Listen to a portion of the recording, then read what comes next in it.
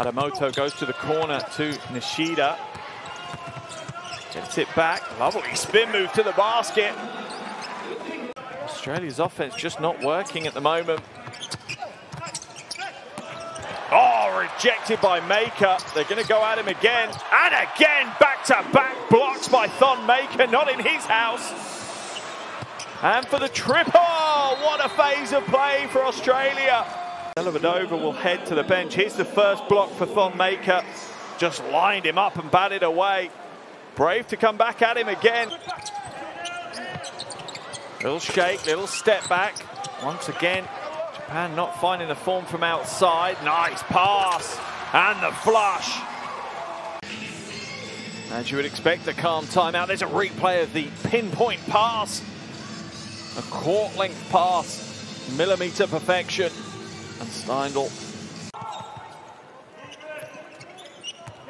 McVeigh now pushes his way to the bucket, gets the score, draws the foul. Blanchard will drive the baseline.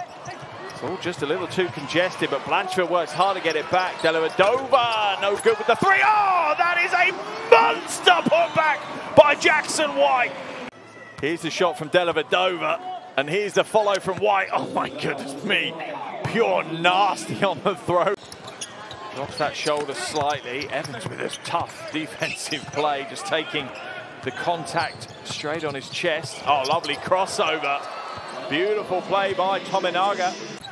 The Australian offense is just so fluid. The players know where they're supposed to be moving, when they're supposed to be moving, and that's creating the space like that for McDaniel to get the score. Froling to the basket.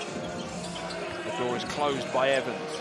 That is a long three. Oh my goodness me. That is a logo level three from McDowell White. 5.5 minutes into this final quarter, Japan have only scored 4 points as we see a replay. They're in their 2-3 zone. Ball now in the hands of Tominaga, and you certainly can't give him any space. Out of all of the Japanese players, he's the one that stepped up today.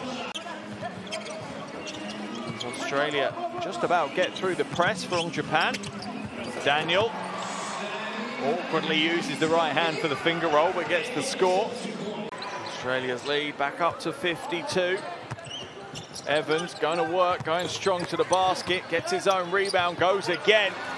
And that will be the final action of the game here in Melbourne.